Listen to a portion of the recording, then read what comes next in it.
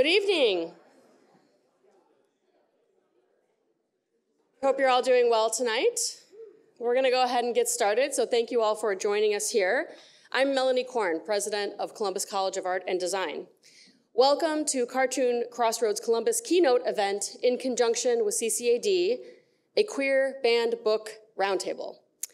This also serves as the second event in CCAD's Fall Visiting Artists and Scholars Lecture Series, featuring innovative artists, designers, and thinkers. The CCAD community is thrilled to host artists and authors Maia Kobabe, Trung Le Nguyen, and MariNaomi, along with our moderator for the evening, comic scholar, Dr. Rachel Miller, for a very important conversation about banned books. I'd like to thank CCAD Comics and Narrative Practice Chair, Lauren McCubbin, who not only organized the special event, but has played an integral role in organizing CXC over the years, helping to provide an international showcase for cartoon art here in Columbus. CXC has been hosting comics, legends, and innovators since the very start, and I'm delighted that CCAD has been part of CXC from the beginning. Our faculty, students, and alumni have played important parts in CXC since the festival's inception, and this year is no exception.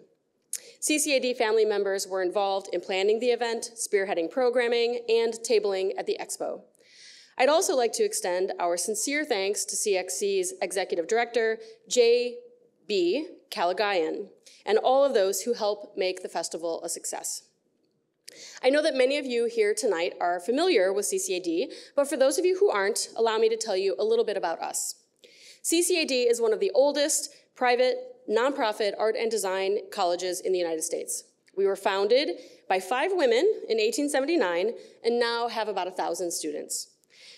Our students are across 11 different BFA programs and 2 master's degrees in a variety of visual art and design areas. And our mission is really quite similar to CXC's, to foster a diverse community that educates students so they can unleash their creative power to shape culture and commerce. Specifically, graduates from our Comics and Narrative Practice program go on to work as independent artists, writers, publishers, comics illustrators, colorists, letterers, storyboard artists, and character developers for comics, animation, gaming, and toys. Of course, our scope here at CCAD goes beyond comics and even beyond degree-seeking students. Our Saturday morning art classes that we have been teaching for over 100 years help school-aged children and teens grow a love for art and design.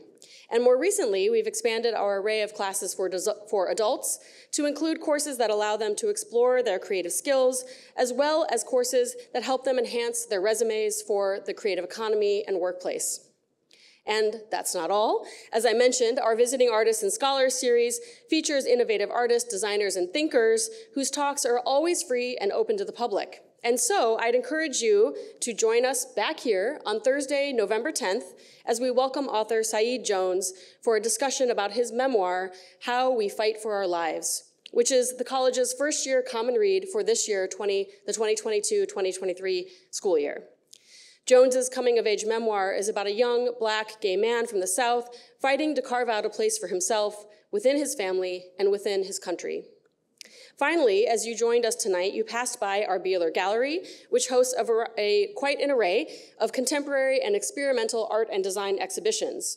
In fact, a brand new show, 1,000 Miles Per Hour, a lens-based exhibition showcasing the power of space and perspective, just opened recently. Admission is always free and open to the public, so I would encourage you to come back and visit the gallery on your next way through. Okay, I know that's a lot to take in. You can always be reminded of all these things I shared with you and see much more about events and other things happening at CCAD's calendar, www.ccad.edu/calendar. And now, let's turn our attention to this evening. I won't try to summarize the extensive bios of our esteemed panelists. Better that you hear about their impressive work directly from them in just a moment. But the topic that they will be discussing is both important and urgent in a way that few conversation topics truly are today. Over the past year, an unprecedented number of books, nearly 1,145 in all, have been the target of bans in schools, libraries, bookshops, across the United States, and unfortunately, right here in Columbus. And with their ability to tell stories with both text and image, comics and graphic novels are right at the center of this controversy. With bans against graphic memoirs, such as Art Spiegelman's Mouse and Maia Kobabe's Genderqueer, making national headlines. Often, books that tell stories about queerness, race, gender, and history are the target of bans, as is the case for Trung Le Nguyen's The Magic Fish and MariNaomi's Life on Earth series. As Kobabe has pointed out, book banning often hurts the very groups who are the subjects of these works. And if I may be so bold, I do not see this as accidental. Knowledge is power, and those who ban books purposely monger fear and peddle ignorance because they understand that power. So tonight, I am especially looking forward to gaining new knowledge from a conversation which will examine the impact of book banning and why comics are at the center of that discussion. Our panel will address cultivating creativity and community through comics during this divisive moment in our history. Please help me welcome Maia, Trung, MariNaomi, and Dr. Rachel Miller to the stage.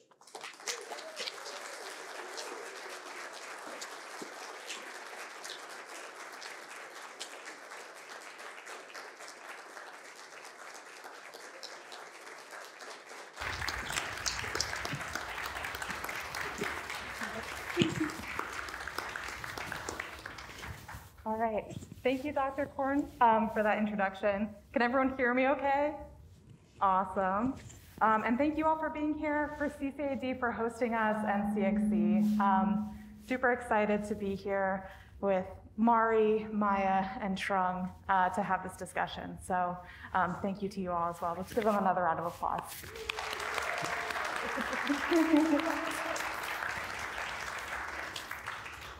I was really excited to have this conversation with you all because I feel like comics are really at the center of this discussion about book banning and queer comics in particular. I grew up, my mom was a public school librarian, and she was also a public school she worked in public schools as the librarian and worked at public libraries. So she kind of had a lot of experience with these types of challenges, and I remember that pretty clearly. The rule in our house was always, you can read whatever you want, and I really appreciated that. So, but I wanted to kind of kick off this discussion by asking you all what your first memories or experiences with book banning or book challenges were.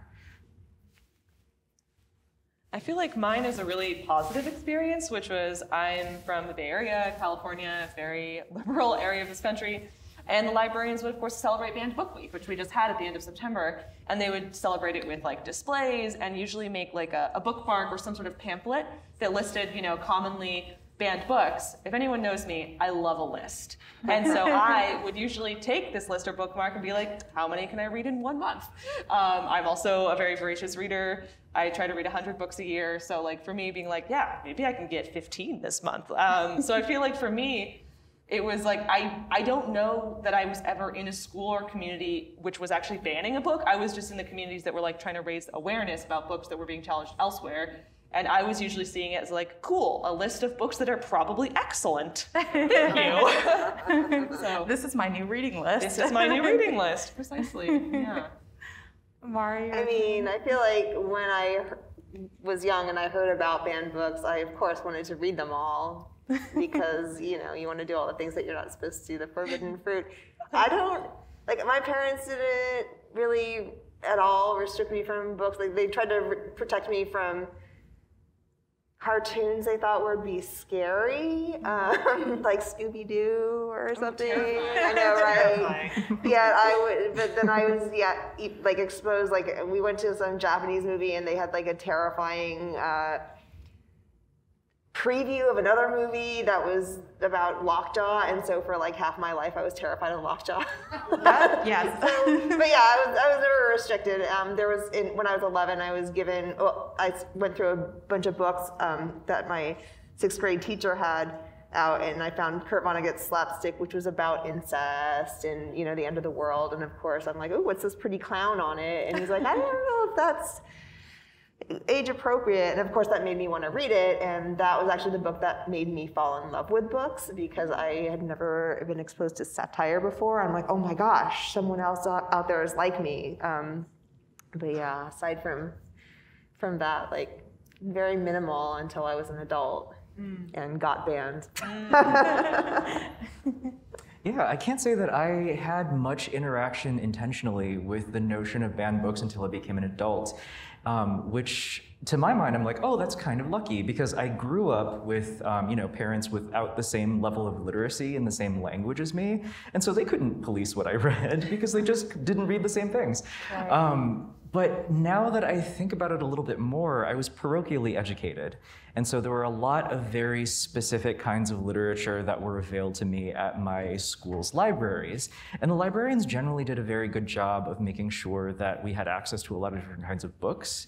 But there was definitely a dearth of books that discussed sexuality, of course, or that discussed race in a way that was meaningfully conscientious outside of or they wouldn't be stocked very well. And it's not something that I would have noticed because I was a kid, and I'm realizing now that that's the experience that kids who encounter banned books or have books banned in their public libraries will have. They will just not have access, and they won't notice it until they're much older, and they have to catch up, and they have to discern that they've been missing something. Right. Yeah.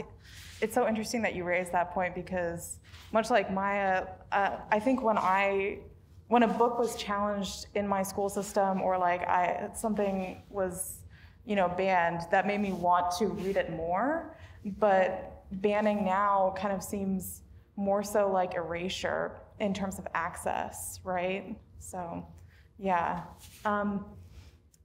So I kind of intended this panel to be not just a discussion about book banning, but also a celebration of queer comics. So that's kind of like my plan for our conversation, is to not just focus on the bans or trying to solve book banning, which I don't know if any of us can do. But I am interested in hearing from all of you what your experience was like having your book banned and what kind of feelings that brought up for you. I'll go first. Yeah. I was, you know, for many, many years, it was always a joke, like, oh, I wish they just banned my books so they'd sell. That was always the joke. And when it eventually happened pretty recently, I did not feel the feelings that I thought I would feel. I thought it would be like, yay, you know, my sales would increase, which they did. I mean, that's of course what happened. In fact, books that had gone, what do you call it? Out of print. Out of print were suddenly back in print, because banning does the exact opposite in that way.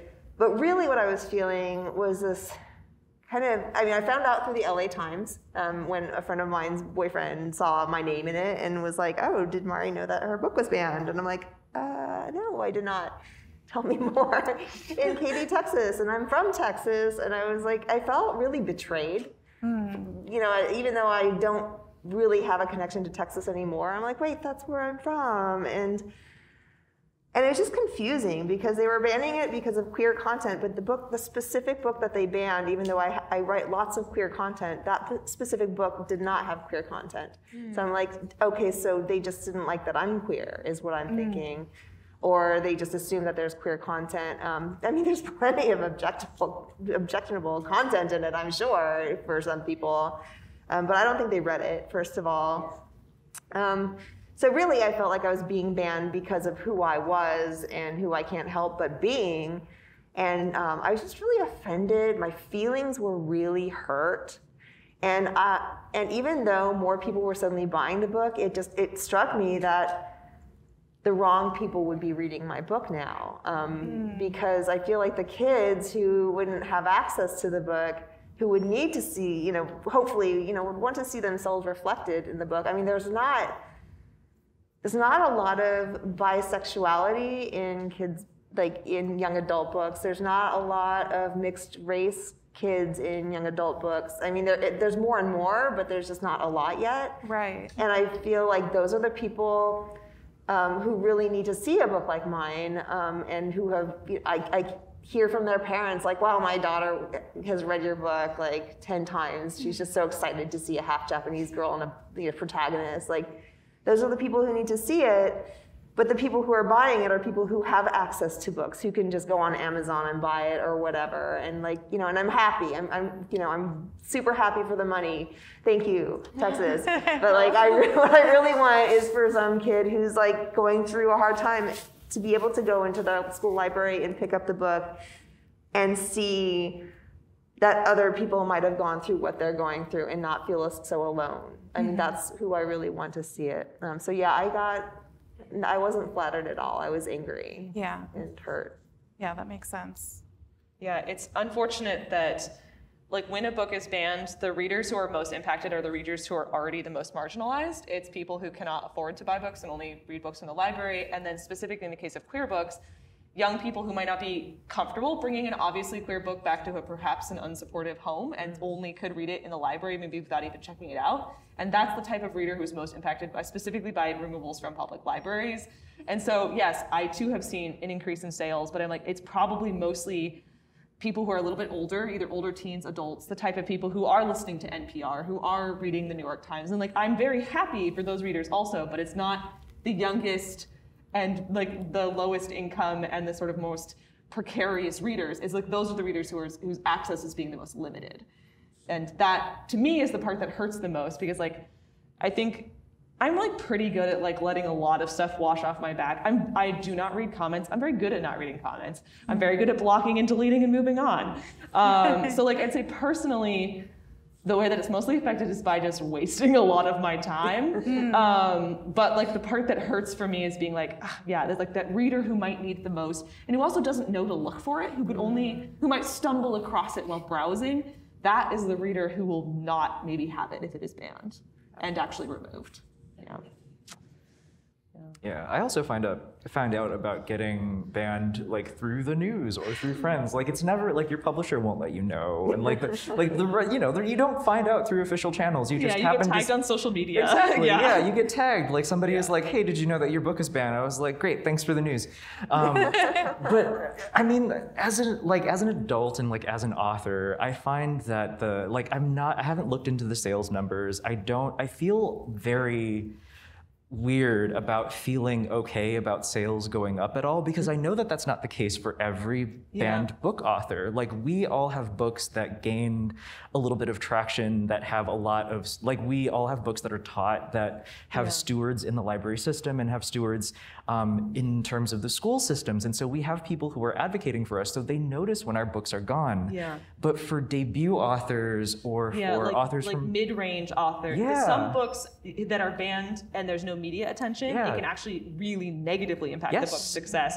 Or if then booksellers are like worried to carry it, or librarians are worried to buy it because they think a challenge might happen in the future, and then they actually just don't even buy it in the first place, which is like self-censorship, soft, quiet, and silent censorship. I think and that's how it mostly happens. It happens quietly. They get unshelved, the orders get canceled, nobody hears about them or in the it gets first moved place. like just further back, like it's not facing out anymore, it's on the spine, or it's on a further back shelf, that kind of thing. And when I think all of us have had enough media attention that that's not hitting us, and that's also why we're on this stage today. But like the authors who are actually hitting, like it's impacting them more negatively, we don't know their names. Yes, and it impacts the longevity of their careers as well in the most immediate way, because if they don't make those sales back as debut authors, as mid-listers, they don't get to move up, and then publishers are less inclined to work with them in the future because they look at their numbers and they're like, oh, we didn't recoup our costs on printing this, you're never going to get royalties back, and so you're just not going to be a good investment for us anymore. And so it does impact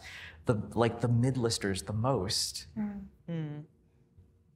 Yeah, that's kind of making me think about, Mari and I were talking about earlier the creative process and my anxiety about, writing my story or anything like that. And I'm just wondering, have these challenges affected all of your creative processes, or do they factor in at all when you kind of like sit at the drawing table or like sit down to write? Do they cross your mind at all? I can tell you that they won't, because it won't matter. And I am saying that as someone whose book is, like, my book is ostensibly young adults, but it has a pretty broad age appropriateness, because my work, The Magic Fish, there's no coarse language. Like, the difficult conversations tend to be stewarded by parents and authority figures. And I come from a fairly conservative background and continue to have fairly conservative affectations. None of those things will matter. It's your identity that matters. They will zero in on those things. The Magic Fish has cannibalism in it that never gets brought up. And it's always the queerness that's the thing that gets people's attention. So it doesn't really matter the way in which you approach it. It can be for any audience, as long as it's queer, as long as it's about race, as long as it's about identity in any which way, they're going to find it. Yeah. I'm very grateful that I'd already written 90% of my second book before like all the media attention started, like in fall of last year. So I'd say my next book is pretty much completely untouched by all of this situation.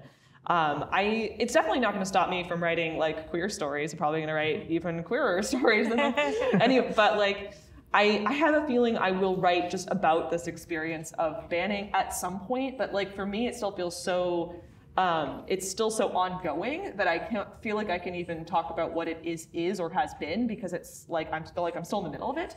So I can't really like reflect on it yet.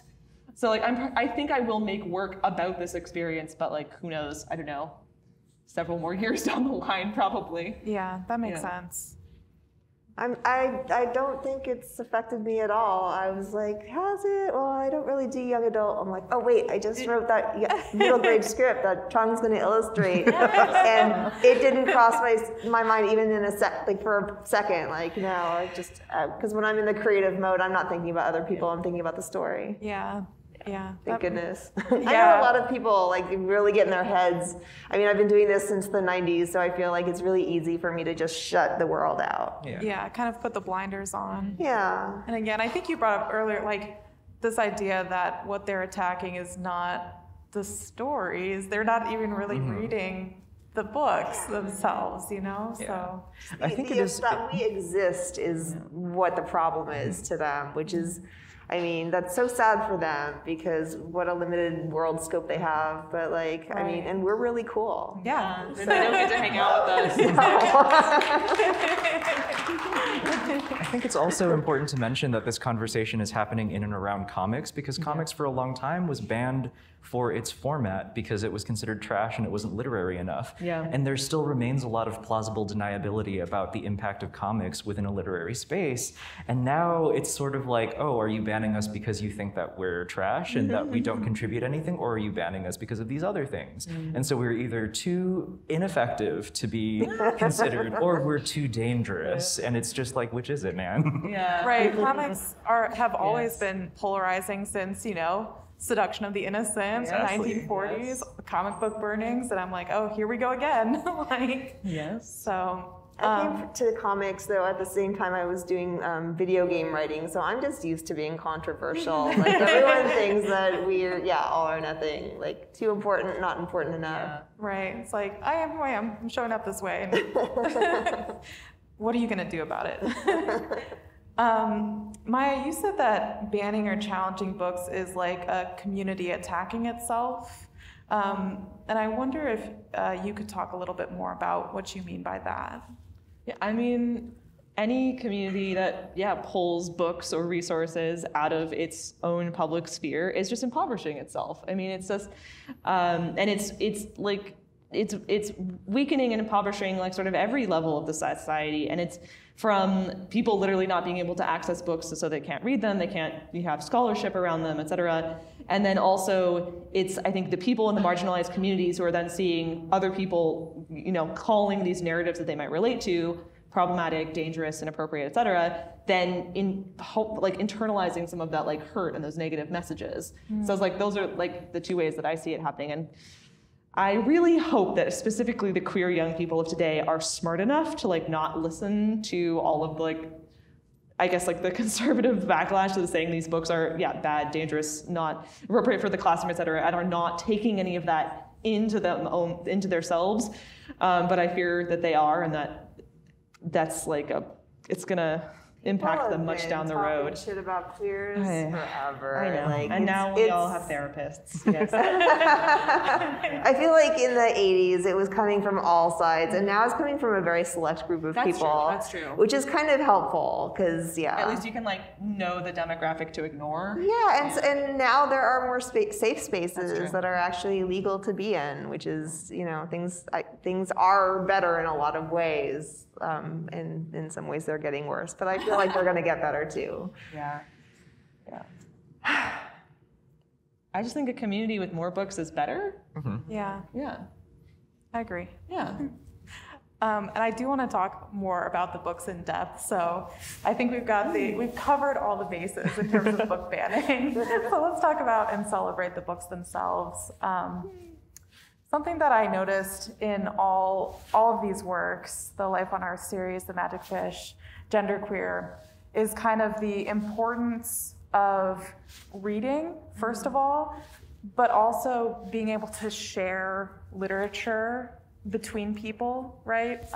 Sharing stories, sharing books, even sharing media as like this act of maybe helping to explain something, helping to communicate something, or just building community.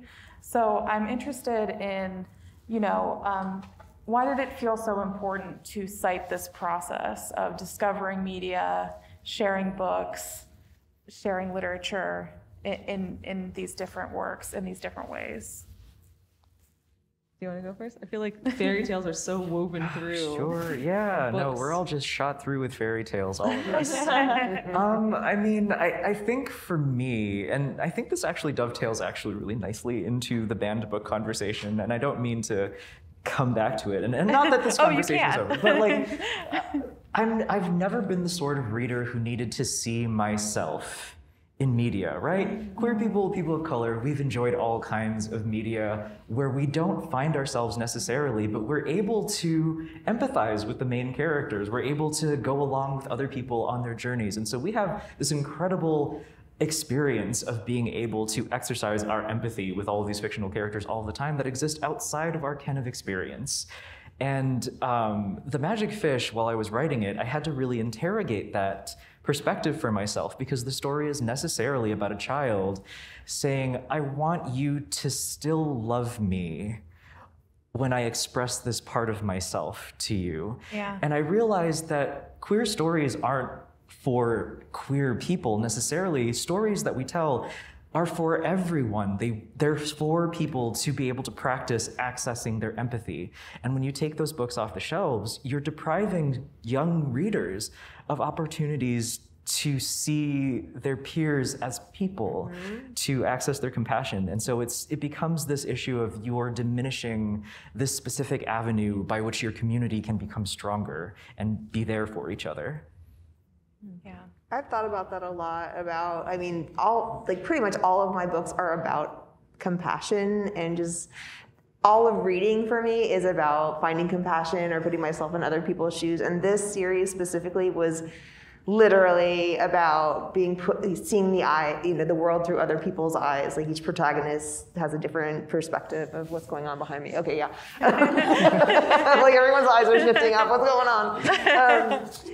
Yeah, no, and it totally makes sense. Like one of the things I was twittering about when this was all happening was like, I'm like, oh really? So you're basically, all these bigots just want to make their children bigots too. Like, wow, like you're so small-minded. Like, I mean, I'm not a parent and I never plan on being one, never had that urge, but like I would think that I would want to pass on, and I do want to pass on to younger readers, more empathy. Like I'm always trying to be, or no, more compassion specifically. Like I'm always writing about compassion because I want to be more compassionate, and I hope that the next generation could just keep being more compassioned and more, because how else are you going to get world peace? I mean, not to go there, but that's where we're going because I'm taking us there.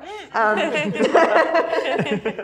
like these people are like obstructing world peace the way I see it. They are like physically saying, no, you cannot empathize with people, you cannot have compassion, you cannot see the world through their eyes. I mean, it makes me so angry. Oh, it's bringing up baggage. All right, you go. Yeah, I mean, there are a ton of pop culture references and references to books in genderqueer. Do you have the page with the library? I'm trying to. Yeah, I saw it earlier when we were yes. talking. Yeah, there we go. I think for me, it was that I didn't have very many adult queer role models when I was a kid. I had a couple. And when I was in high school, I was able to join a GSA, so I knew an out older gay student and out older bisexual student. But I didn't meet an out trans or non-binary person until I was in grad school. And so that's like a long, many years to go without seeing anybody who's like kind of doing the same thing with gender as like you are. And I think I was so hungry for role models and for like examples of what my own future could look like. I was just like starving for these like queer stories. And I was a teenager in like the early 2000s, and there was a lot less accessible then than there is now. But I like combed the library for like anything that was even like a scrap of queerness, a crumb of queerness, and would like just like devour it all. And I was really, I was like looking for reflections of myself that I wasn't seeing so much in like the actual day-to-day world around me. And then, and just trying to figure out like who am I and how do I want to relate to the world and how do I want to move through the world, including things like how do I want to dress? What kind of job could I have? Just like, what does an adult queer person look like? What do they do? I want to know, And so I think for me, that's part of like, that was just such a huge part of my young adulthood. So of course it had to be in the book. And again, that's like why I also was like, it's so important that the queer books are in the library so the queer kids can read them and the non-queer kids can read them. And also, both of those. So, yeah. But yeah. I feel like, right. I was just like, one other interesting point is that when I was writing genderqueer, at no point in the editorial process did anyone tell me that the topics of sexual health, sex ed, masturbation, menstrual blood, pap smear exams, no one at any point suggested that I tone down any of those topics or that any of them might cause problems. The only thing that the legal review told me is that I had to cut some of the pop culture references because they were worried about being sued because there was a 7-page sequence in genderqueer that we had to cut that was all about watching queer TV shows and movies. And I included the characters from all of these like classic like drag queen movies like Priscilla, Queen of the Desert, and Tu Wong Fu, Thanks for Everything, Julia Newmar, and Queer as Folk, and like all of this. I had like literally a whole 7-page scene about like queer TV that they made me cut because they said we can't get the license to include these characters from TV and movies. From this would be too hard, it would take too long to ask the studios for permission, blah, blah, blah. So literally the one thing that I had to cut was TV characters. And then I had to draw a new scene very late in the editorial, like late in the process to replace it. So like that's the only thing that editors like told me to change. Are you going to publish a mini comic with the cut scenes from genderqueer? So they are on my Patreon, exclusive content. I don't know. It's a scene, I don't know that the scene stands alone that well. I don't know. Yeah. Maybe. But anyway, I just thought that was interesting that it was like literally like they thought, oh, we're going to get sued over pop culture references, and that's not what they got sued over. I do love this image from genderqueer of this book that's like just sparking with electricity, because that's what it really felt like to encounter a book where, you felt seen, or you felt like, oh, this is what I've been searching for. This story is something where I'm not getting this in my day-to-day life, but here I can live in that world or be around people who are like me, right? So I love that image of the book sparking with electricity. I have to say that when I was figuring out my bisexuality, I also didn't have a lot of people in my life. I had a couple.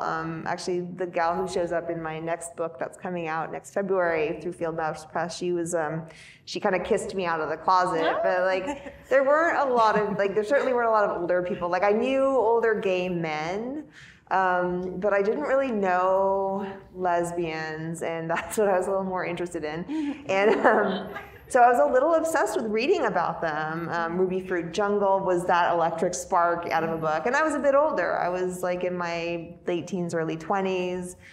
So reading was really important for discovering that. It's funny though, because like I didn't really know where I fit on that spectrum. What I was actually more hungry for was representation for people who looked like me, because like nobody did at the time that I knew of. I mean, I later found out that Phoebe Cates and Keanu Reeves and like Meg Tilly and Jennifer Tilly were half Asian, but like I didn't know that, and I thought I was the oldest one, and no, it was weird. And I would sit there as a kid staring in the mirror going, what am I gonna look like when I'm old? And I'd like kind of fold wrinkles into my face, like to try to figure it out, because like I knew nobody who looked like me, who was older. It was, yeah. So there needs to be more of that too. And I do think it's worth saying that a lot of the books that are being banned also are about critical race theory and have, Right. and I can't, because I was told that the queer, you know, the LA Times said that queer content was why my book was banned, but like there's an abortion in it. And there's also an interracial relationship. Yeah. And when I had a sensitivity reader go through it, he was like, yeah, I think your biggest problem is like the kiss between the black guy and the Asian girl. I'm like, Wow.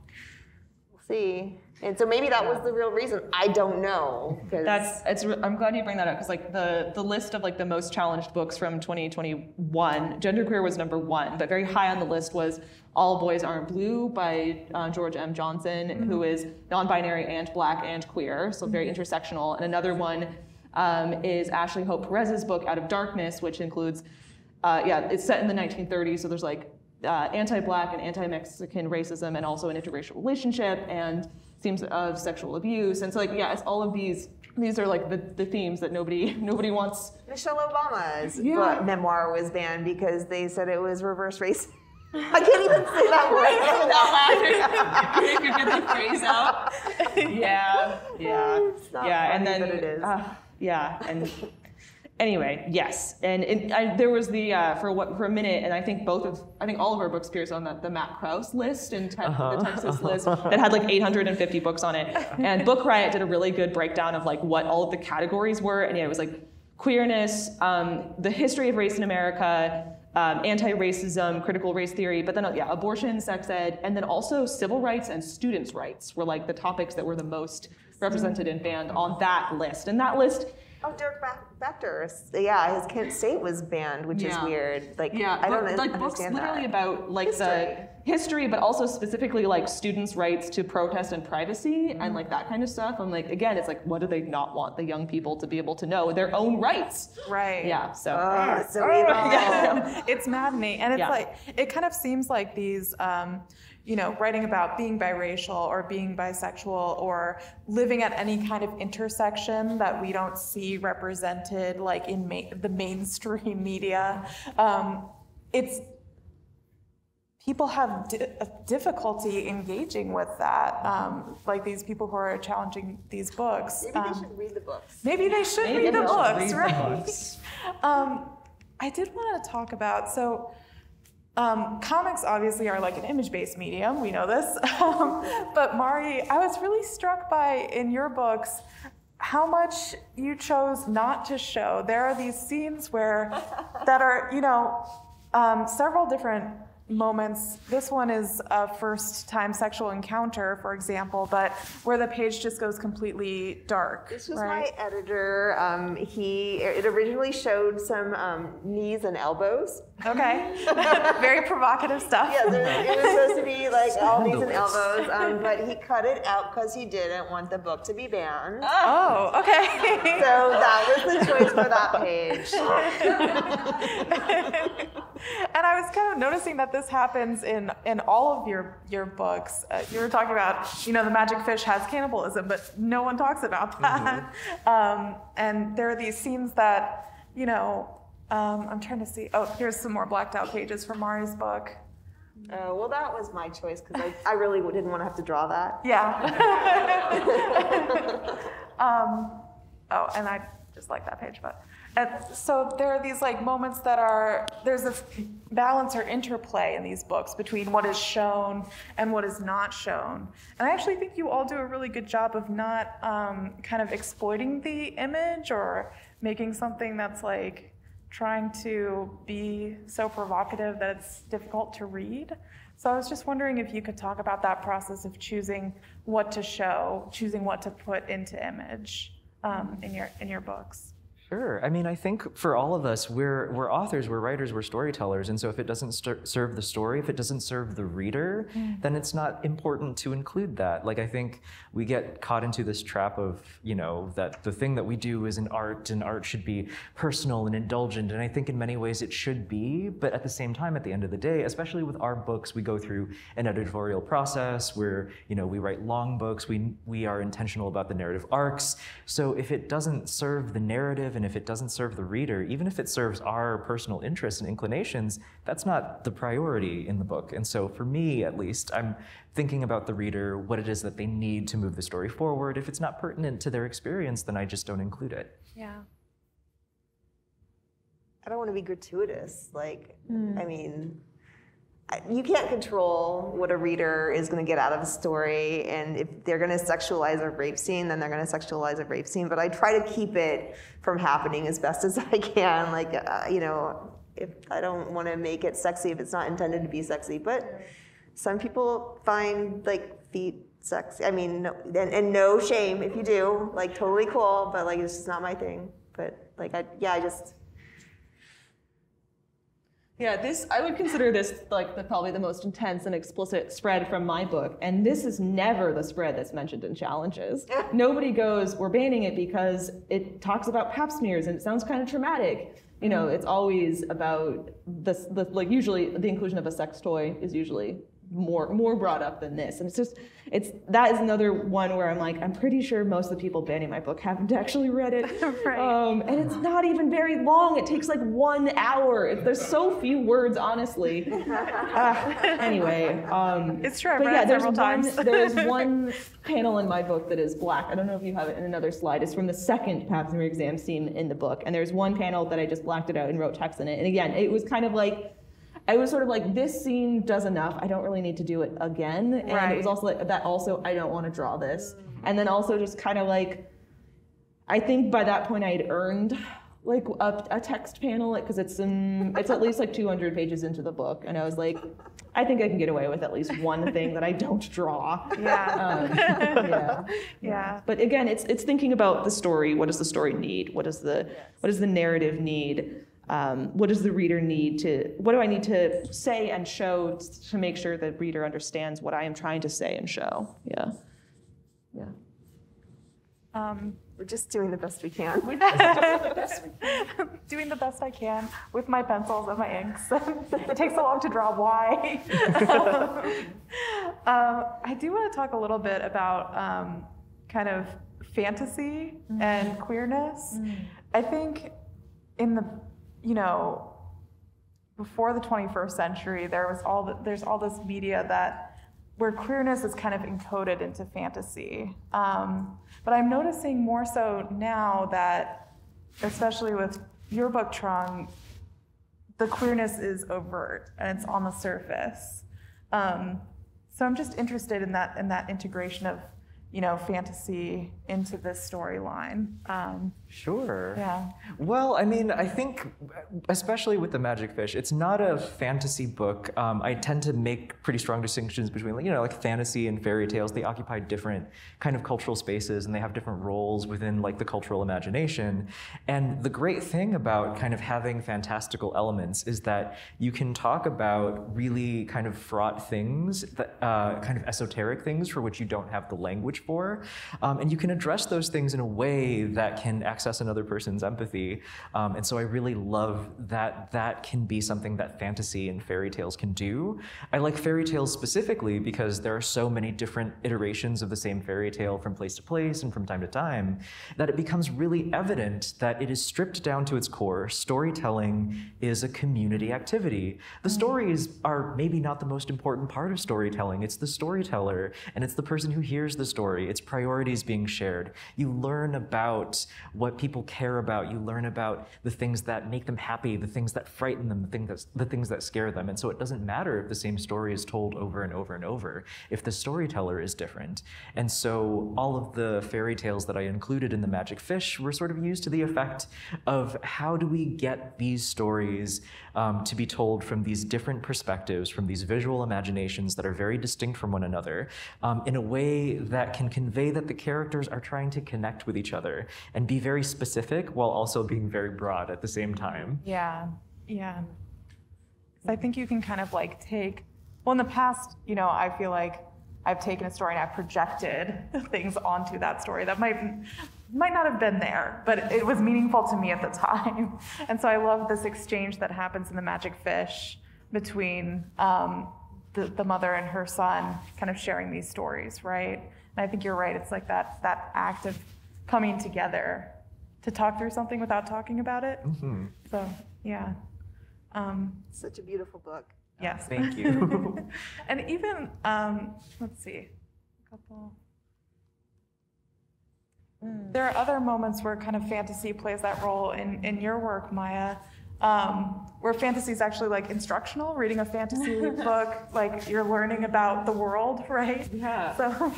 This is from the book Alana, the First Adventure by an author named Tamora Pierce.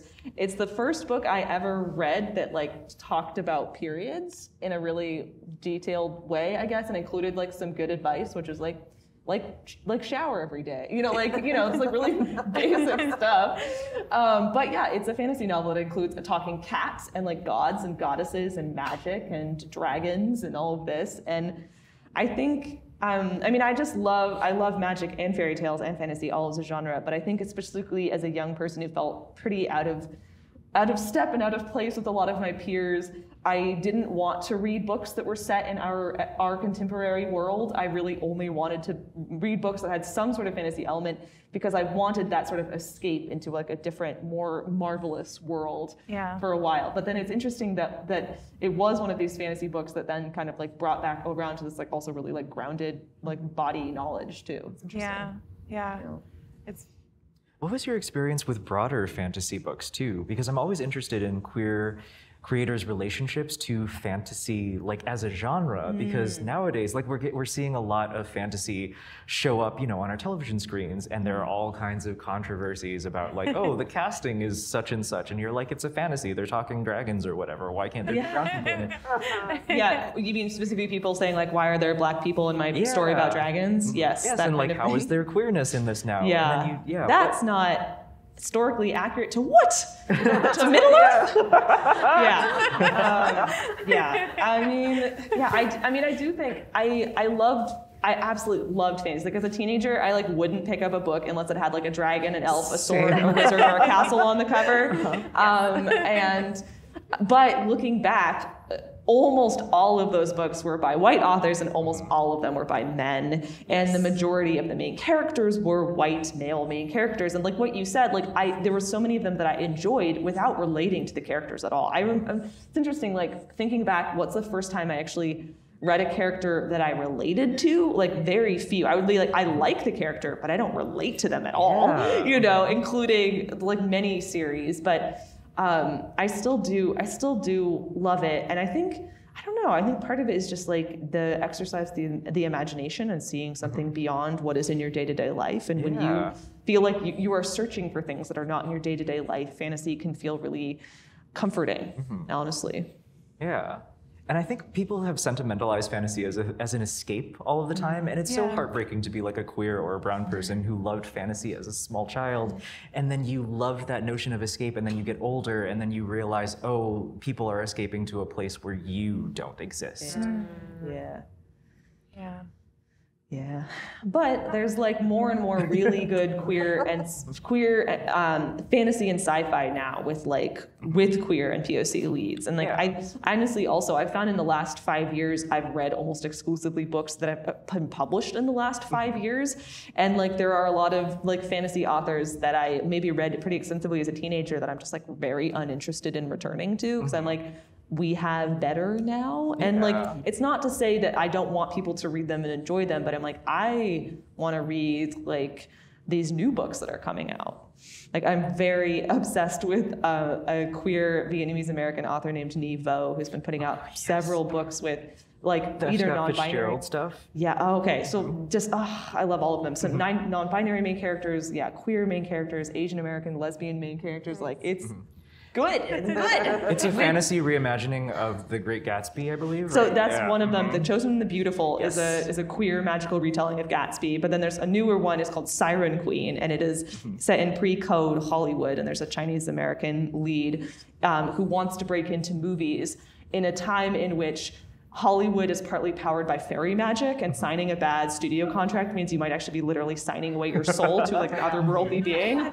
Oh, really good. Very queer. Very good. There's really good stuff out there. Yeah, I know. We should have like made a book list and passed it out to everyone. Because I'm like, okay, this sounds incredible. And then Mari, you there's this element in the Life on Earth series of maybe there's a girl who's from a different planet or who has been abducted by aliens. We don't know. It's kind of ambiguous. It's funny because like until very recently I didn't read sci-fi or fantasy or anything. Like I still have read very little fantasy, and I've only read a few sci-fi books. And like I feel like I'm just not in that world until somebody pointed that out, that there are aliens in my book. And I'm like, oh, but they're a metaphor. But then I guess that's always the case. So yeah, I'm only, kind of realizing my identity as a sci-fi writer. Apparently you've written a whole sci-fi script. I didn't know. You were like, I was shocked. I mean, I did recently write a book. I mean, it hasn't come out yet, but it's about time travel. And I guess that counts. Time travel is definitely sci-fi. But it's just cool. Yeah. I'm just interested in it. So I guess, you have these concepts of what a genre is. Like, romance is a genre that I hadn't read much of except when I was like 11 and like looking for all the dirty parts and so but I haven't read much of it. But like a lot of I hate genres. I hate labels. Like I'm a typical Gen Xer. I'm like, just don't tell me anything. I'm completely liminal. You're like, is that an alien in my book? Couldn't be. A spaceship? What? Who drew this? It's just a funny drawing. It's kind of interesting though, because like listening to you talk, I'm realizing, listening to you speak about genre, I'm like, these were the comics, in the 40s, like EC comics that were being burned were the genre comics, the comics that were weird fantasy, weird sci-fi, horror comics.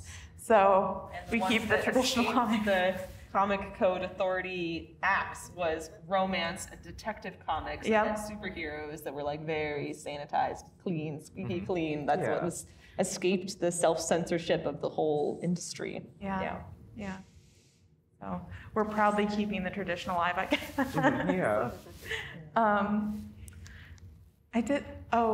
So Mari, we talked a little bit about the style shifts in the Life on Earth series, and you've touched on it briefly, but I did want to show people kind of what that actually looked like in the book.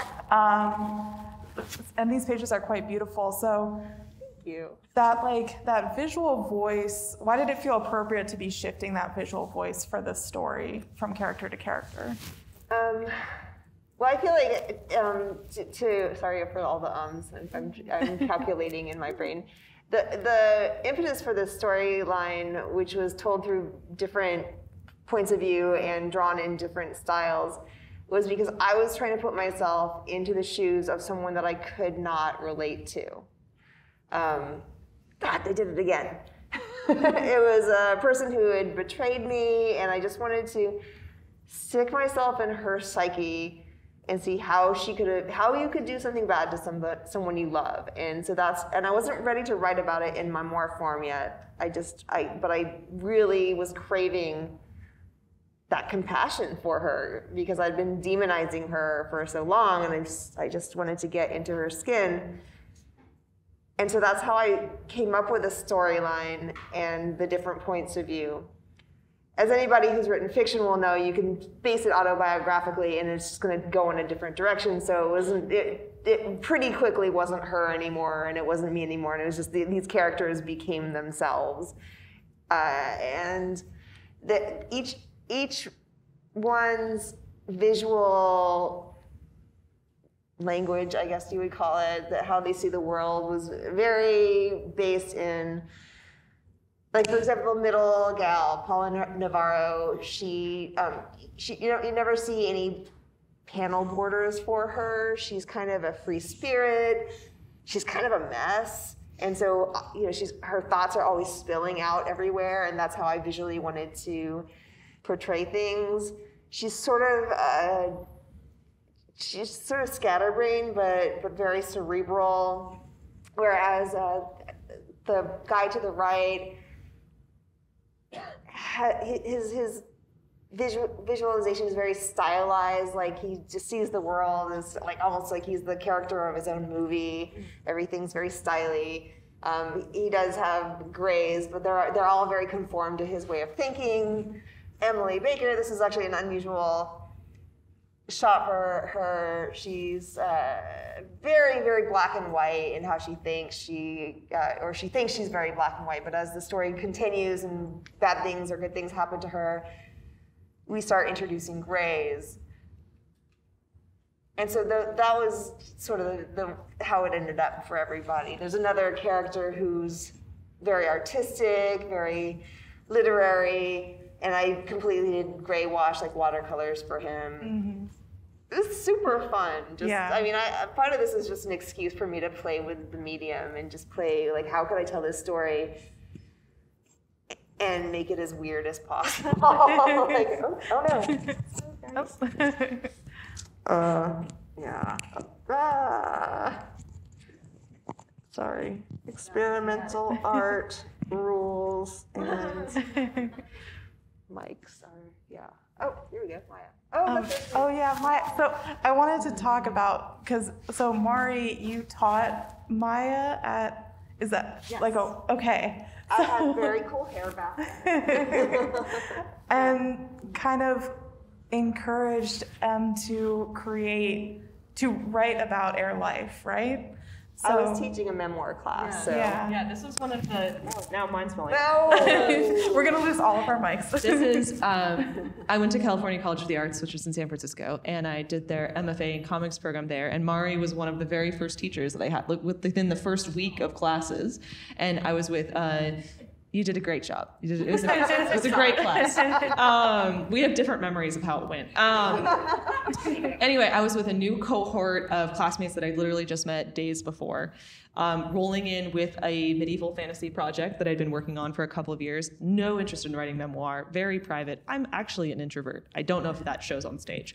But, and Mari said, like, well, we're gonna write memoir, we're gonna write about our lives, and gave us this wonderful exercise that's from Linda Berry's syllabus, where you write about, was it not from syllabus? Oh, it was from my syllabus. Was it from your syllabus? Okay. I think we also talked about Linda Berry in that class. I read 100 made Demons you read 100 Demons. As one of the, yeah.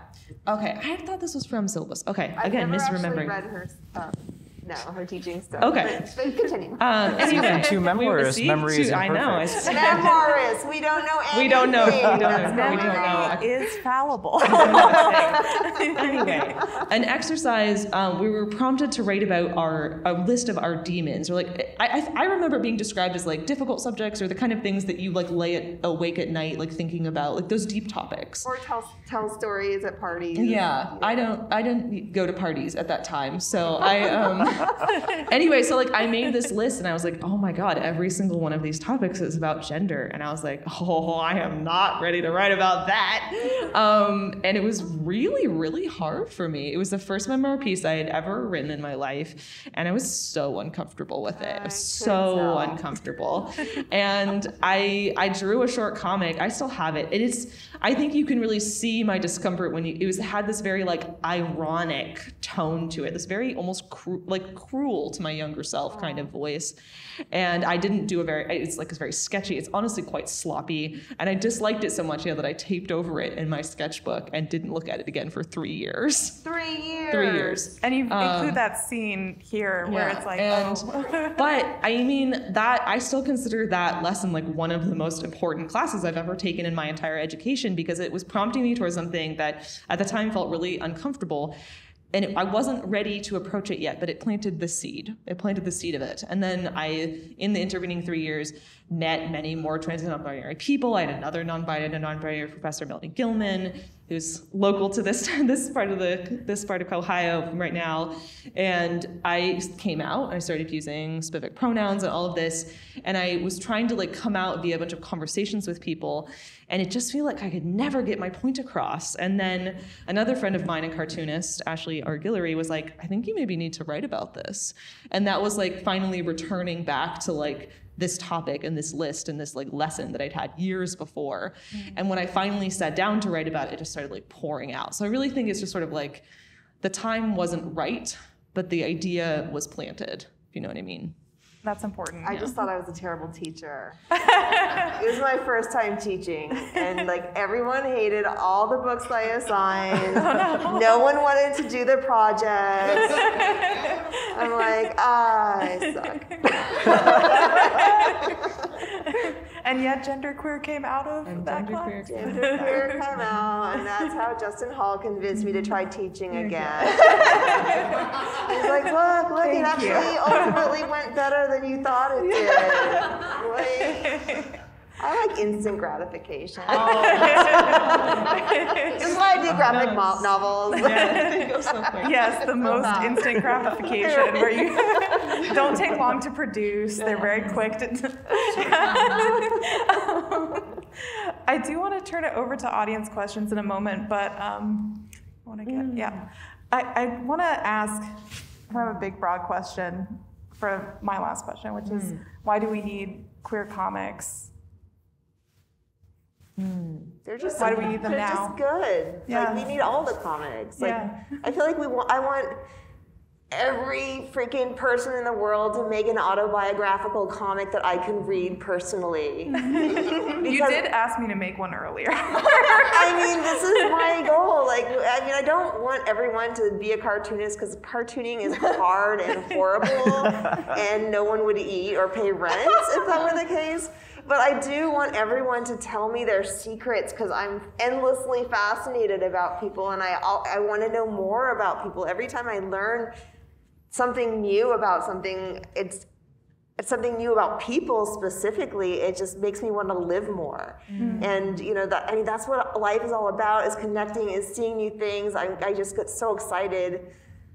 And I think everyone has a story to tell, and especially if they don't think they do, they freaking do. Like everyone says they can't draw, I can't tell stories, but like, did anything ever happen to you? Like, tell me something funny. Did you ever fart in front of people and be embarrassed about it? Tell me that story. Like, I want to know that story. And like, queer stories are really good because, like, you know, queer people are awesome. They're more interesting. I'm sorry, they're just more interesting. And it's not. I mean, it's because I think the people who are, I don't want to say marginalized. I feel like marginalized is a shitty word, but I'm just going to say marginalized. They've lived more interesting lives because they've had more struggles. So any kind of marginalization, like, I feel like people who've had, you know, disabled people have such interesting stories because they've had to live in ways that most people don't have to live. And, you know, people who grow up, you know, on the outskirts of things, they have more interesting stories than people who are just accepted there. No one wants to hear a happy story. I mean, I like a happy story every now and then. I mean, I want them to be happy. I like happy people, but like, I don't want to hear about how complacent you are. Like, you know, oh, today I had a good day. The end. Like, just tell me your story. I want to hear all this, but it's not like, but I want to hear those stories too. And I just think it'll bring us all together. Because again, world peace. Yeah, that's why. You still pondering this one? Yeah, I'm just turning it over a little bit, yeah. I mean, I love all comics, but I do especially, I think, love queer comics. And I think there is something what you said about specifically people who have seen less of their own experiences reflected in more pop culture, mainstream media, can't fall back on the same kind of stereotypes and these stories we've seen over and over again. And so the story you have to sometimes even invent some new language to tell your story if you've never seen your story in the mainstream before. And then I think comics are very good for, I will use that word also, marginalized authors, whether that is race or immigration status or disability status or neurodivergent or queer or trans or non-binary. Partly because in comics, especially if you were an author illustrator, you can draw yourself or your characters looking however you want. And especially if you're writing a memoir, you can draw yourself how you see yourself, including if that is not how the world sees you. And so I do think comics are a very powerful medium for people who are not like seen accurately by the world, because you can then present your own viewpoint, kind of like what you did fictionally in your series. It's like you can do that for yourself as the author about any character, any story, yourself, fictional character.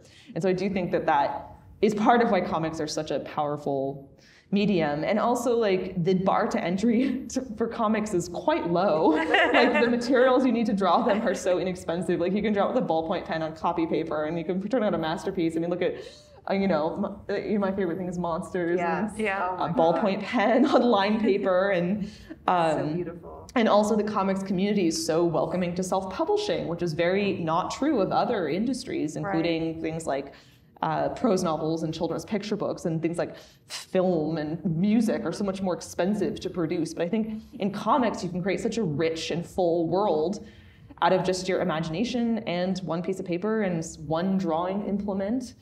And yeah, you can show a story that's really never been told before. Yeah. Okay, I was hoping to have an answer by the time you were done. Thank you so much for stalling for me. I really appreciate your long answer for that reason.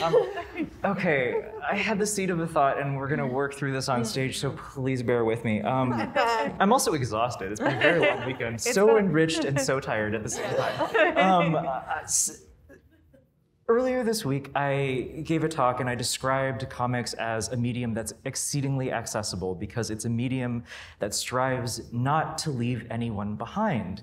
I come from a family space that speaks a hybrid language because we wanted to make sure that we could stay abreast of each other's lives, even if there was a linguistic divide. And I used to bristle at the idea that comics would finally be accepted in the classrooms in order to get reluctant readers back into the habit of reading books. I hated it.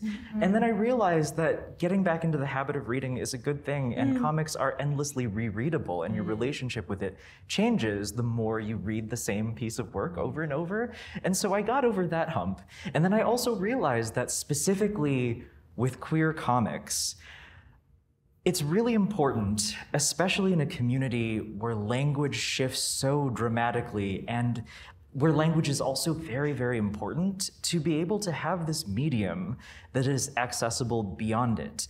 I think the impetus for The Magic Fish, where the primary tension is that there is no common language to discuss queerness between a child and his mother across different cultures and languages, that has clumsy analogies in queer communities, because the ways that we describe ourselves are constantly changing. And so comics being a medium that helps kind of facilitate that distance across time and the ways that we express ourselves is something that's deeply powerful and that can connect us across generations in ways that prose and text alone can't. I think I got it. Yeah. Thank you. Nailed it. Yeah, incredible. All right, so I think we do have time for one or two questions. I'm going to ask that if you do ask a question, if you could please keep it brief, just so that we can answer more of them if possible.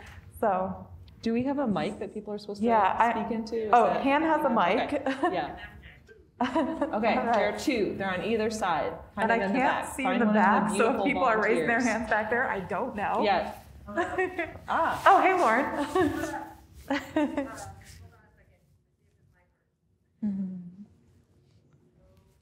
I'm going to take a picture of all you. I'm just going to yell my question real loud. Okay. Okay, I'll repeat it. Hey. Hey. Hey. So, Mari, I empathize with you so much on taking the classroom of... Nope. Oh, hey. Okay. Of taking the classroom of students who are like, I don't want to tell you my secrets. And being like, no, tell me all of them.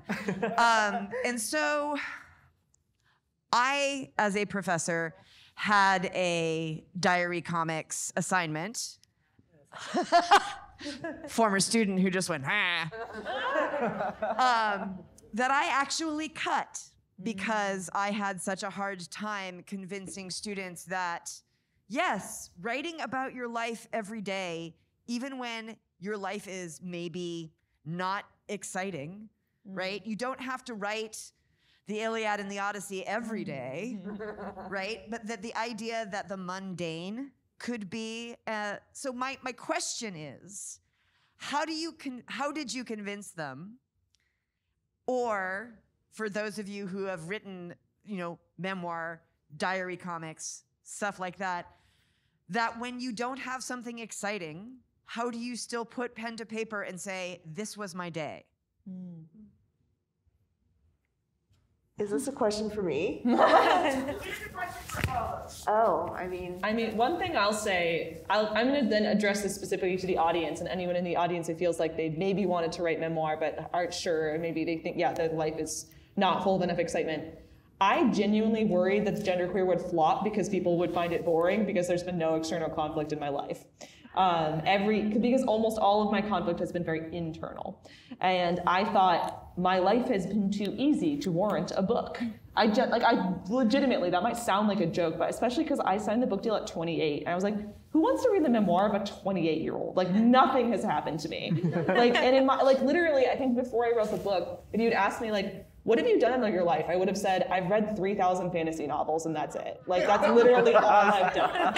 And it was through the process of writing that I sort of uncovered the events of my own life and was able to put them into a narrative that didn't even know was there in some sense. And so I think that sometimes it's the writing of it that that reveals the story.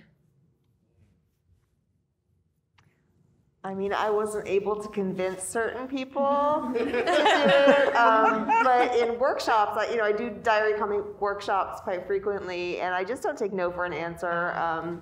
I'm like, okay, well, I'll just sit down with a person and say, okay, well, tell me something that happened to you this week. Everyone has something to say, and then you kind of guide them into telling them how to make it interesting, because that's the thing about writing and storytelling. It's not the story, it's how you tell it. And the best writers will make you really interested in something that you weren't previously interested in. And not everyone is inherently a good writer, but everyone can be a good storyteller. It just takes practice. Yeah, I think the thing that I tend to tell people is first of all, there's a sense of preciousness that I need folks to get over when they're learning how to do something. And so I love to tell people to make really crappy art. Make it awful, make it disposable, make it something that you don't need to show anybody, which is not great if you're working on an assignment. But for memoir stuff specifically, and this is the reverse of what I tell people, how to operate on the internet. When you're on the internet and you don't have a sense of ownership, or if you don't have a strong sense of your identity being out there, you'll behave in ways that are totally inappropriate, and you control people and be anonymous, and your behavioral levels are just whatever. But if you're making a memoir comic, that can actually be fantastic. Draw yourself as something else. Draw yourself as a bunny. Draw yourself as some ridiculous funny animal. And then be dramatic and be a huge diva and take little things and make them into something big and powerful. And it becomes this really freeing way of telling your own story while also being able to observe yourself in a way that could be amusing. And so depersonalizing the personal sometimes helps tell a better diary comic sometimes, which is really weird. I would like to publicly ask Maia if they would like to share that comic that was underneath the piece of paper with us at some point. I would not like to. You're talking this 240-page book instead. Do you accept this offering? It's genuinely not good. Why I don't like it is because I am unkind to myself. Okay. And also the drawings are sloppy. All right. But I mean, literally, I think, genderqueer is the process of how do I write this through the lens of compassion instead of the lens of irony. That's fair. Yeah. Other questions? I think we have someone down here. A mic is coming.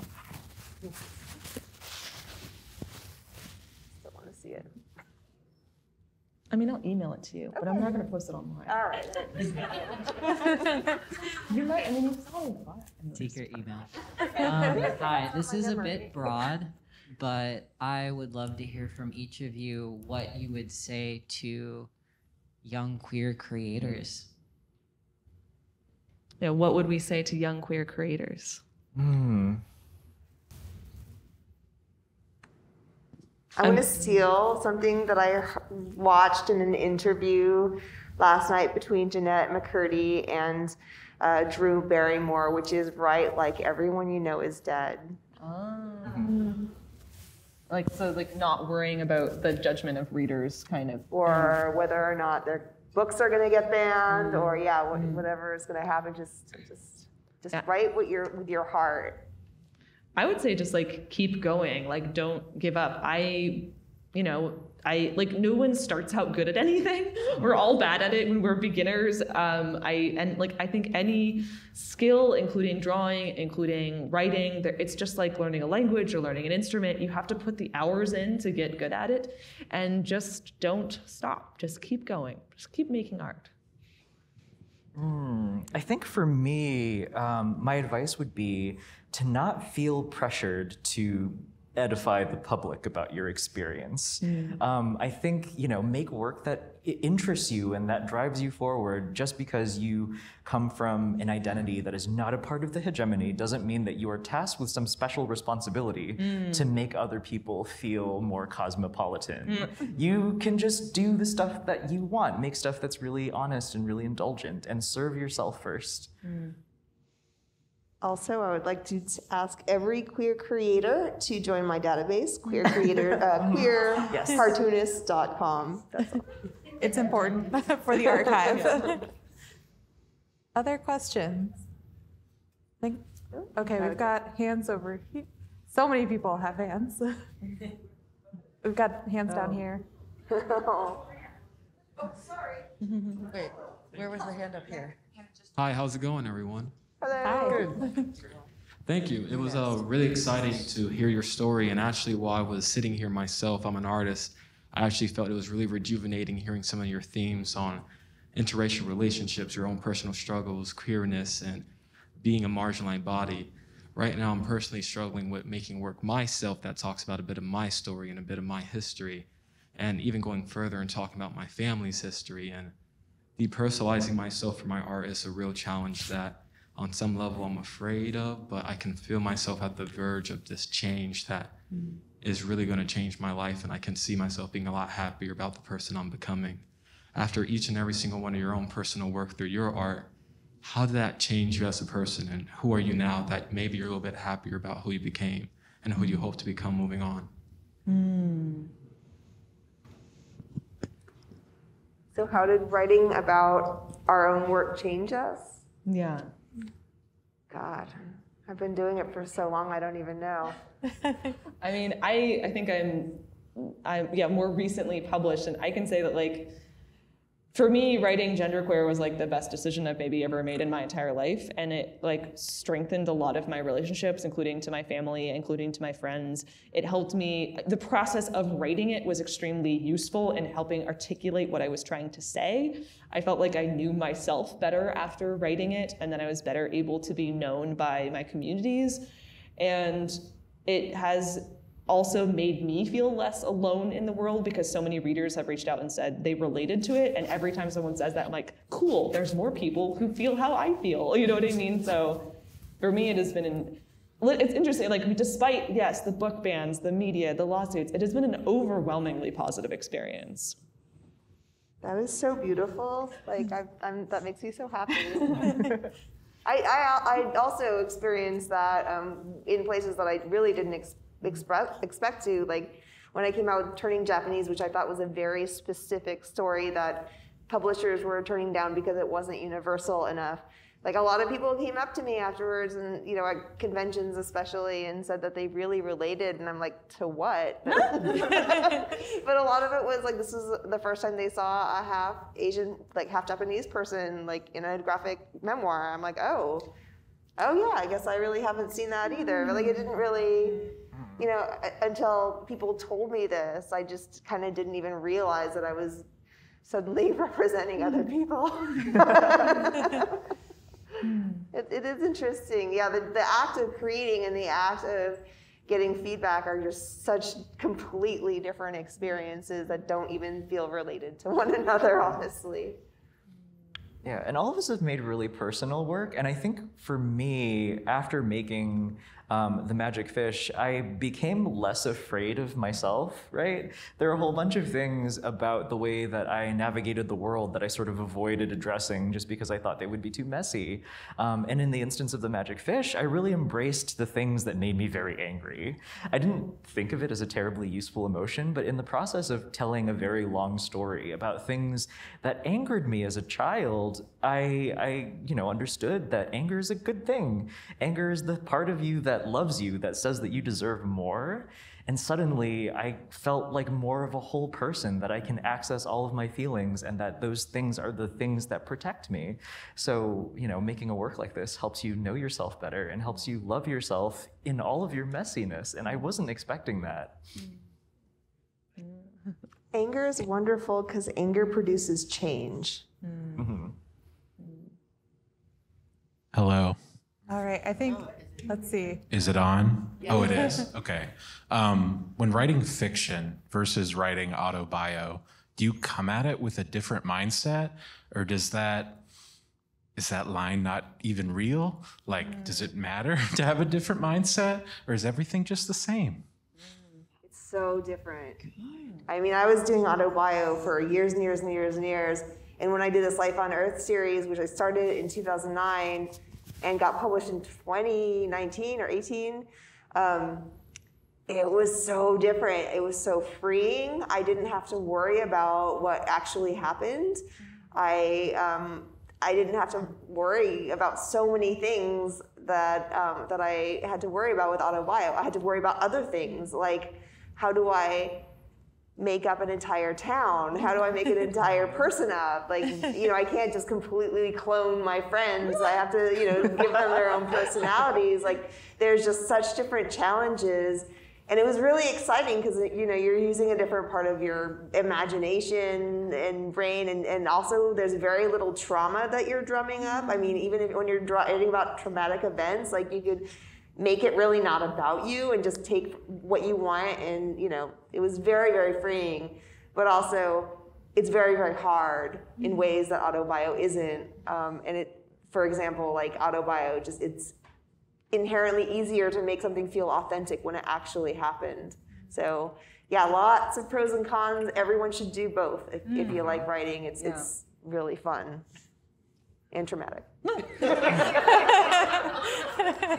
I would also really encourage people to do both, and I feel like the similarities are like just needing to sit down and put the hours into your work and care about your craft and like be into what you're doing. But some of the differences are, for example, I sold genderqueer without a script because I was like, I'm not worried about not knowing how the story ends because I lived it. Whereas the next book that I'm working on is fictional, and I felt the need to write a complete script and also thumbnail a draft before I could sell it because I was like, I need to be sure I know what happens in the story. And also I need to know how many pages it is. And I have done so much more concept art and preparation work for my second book, which is fictional, because I couldn't just be like, the characters are me, my parents, my sibling, etc. I had to be like, okay, you have to develop this whole cast of characters. I felt the need to try character designs and do location designs and just a lot more work because I was making it up more from scratch. So I felt like I had to have a stronger proof of concept for the fictional work than for the memoir work. Yeah, the challenges are just slightly different because when you're making a memoir work, you're working from memory, and memory is imperfect, and then you also end up kind of telling other people's stories a little bit too, so there's some ethical negotiations that you have to do that is not quite the same for a work of fiction. And a work of fiction is super challenging because, you do have to make everything up. While I was thinking about this, I was like, man, compulsive liars sure have a really tough job because, telling a fictional story is just like a really long lie, right? And then you lose track of all of the lies that you've told. It's harder, so you have to keep notes. So they're differently challenging, but they're both very enriching. What is that program that they had? It's like a word processing program like Word, but it's for writers specifically. Scrivener, yes. So maybe compulsive liars, I'll use Scrivener. That was a lot of lead up to my joke. Let the record show, Trunks said those poor compulsive liars. All right, I think we have time for one more question, so let's go down here. Oh. Or maybe two.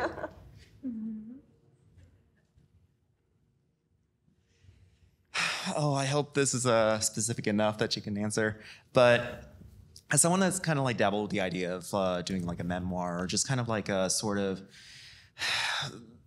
pseudo therapy session with yourself, just to kind of like distill what you lived through. How do you do that where you're not like putting everything that ever happened in your life out, on a paper to distill it in a narrative fashion so that it is legible without being like, it's 3,000 pages or something. And especially and you mentioned memories aren't perfect. So memories that you can't even perfectly remember or, don't really have memories of. There's not really any sort of artifact of that time period of you.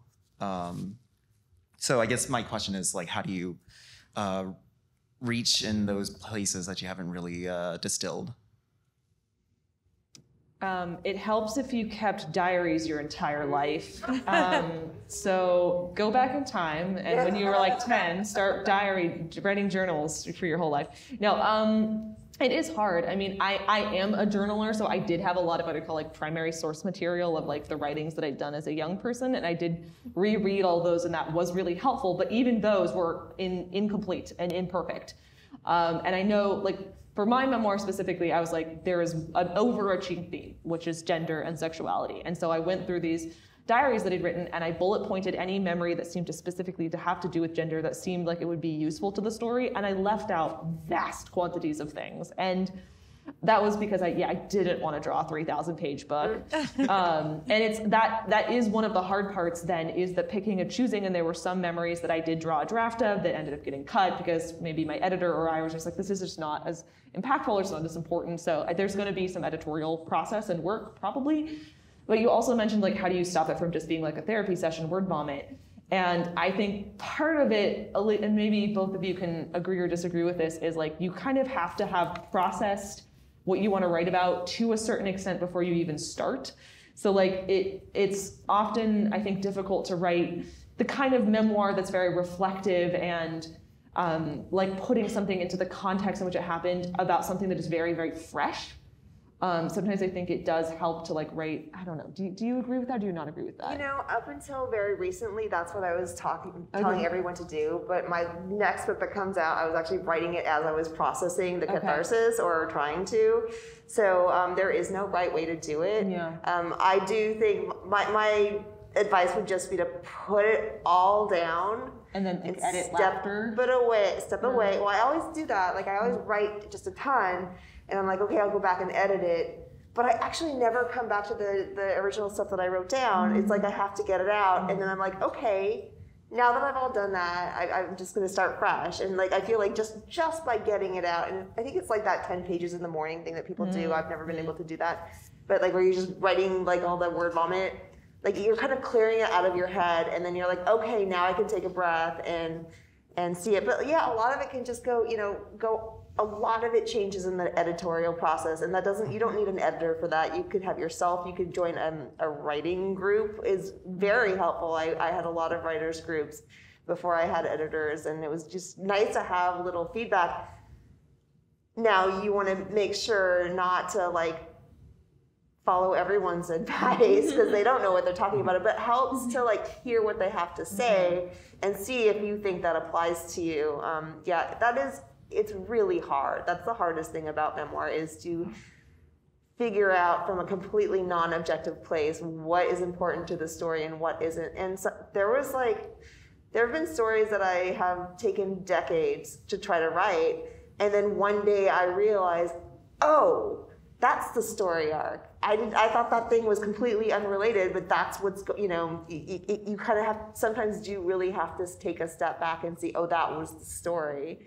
Otherwise, it's just an anecdote. But yes, but the great thing is with memoir, it's not like you can wait too long. It's not like you have to write it now. In fact, you're pretty much guaranteed a better story the longer you wait. However, you do want to get it out on paper. Like a draft, something. You just write it down as you're thinking about it, and have something to come back to for when you feel like you're ready to write it, because that could be very valuable, especially as your brain starts turning into Swiss cheese when you're my age. This seems like the perfect juncture to mention that Mari has a book that is currently on Crowdfunder, and it's a memoir, and everybody should check it out. And it's about a very complicated friendship ending, and it sounds so juicy. And I know it's also a story that you thought about for like 20 years before you started writing it. Yeah, that was what you should shout out the title of this new one. I Thought You Loved Me, and I Thought You Loved Me by Mari is MariNaomi actually on Crowdfunder. Check it out. Yay.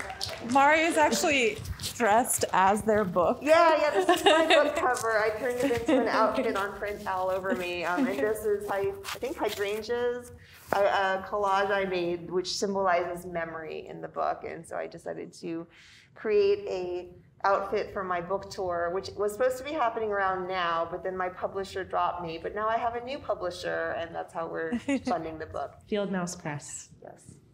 Thank you, Maya. When the book actually comes out, I think you should put the title in sparkles on the back of this outfit. I don't know what that's going to say to the world as I walk down the street, though. Like, I don't want everyone to love me.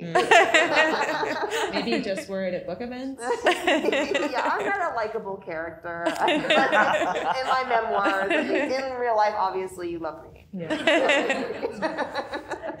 All right. If we did not get to your question, there's a reception where Mari, Maia, and Trung will be available to talk with you all. So I just want to thank you all again. This conversation was incredible, and I just really appreciate you all sharing your time with us. So, Thank you so much. Yeah, everyone. Thank you all for coming. Oh my God.